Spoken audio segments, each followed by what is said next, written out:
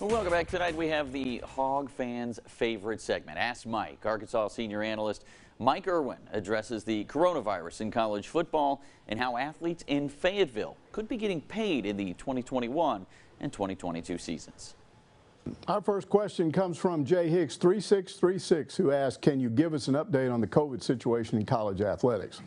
Well, after all those stories 2 weeks ago about positive tests on various teams, with some of these guys like LSU having a significant number of players quarantined, it's been quiet this past week. I don't know if schools just decided to stop reporting their cases or if athletes are being a lot more careful about staying away from crowded indoor areas like bars where this thing tends to spread, but hopefully no new news means good news.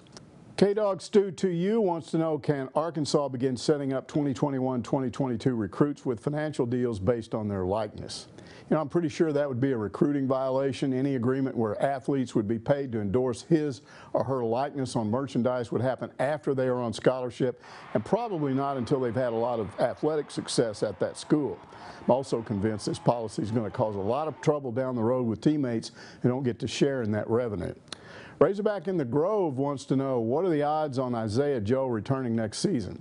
Pretty good, I think. I think he's still got a few weeks to pull out of the NBA draft, but the fact that he's back with the team going through summer workouts is good news for Hog fans. Also, we don't hear any rumblings of Coach Musselman pursuing grad transfers lately, and to me, that indicates he knows he's not going to have to replace Joe on the roster.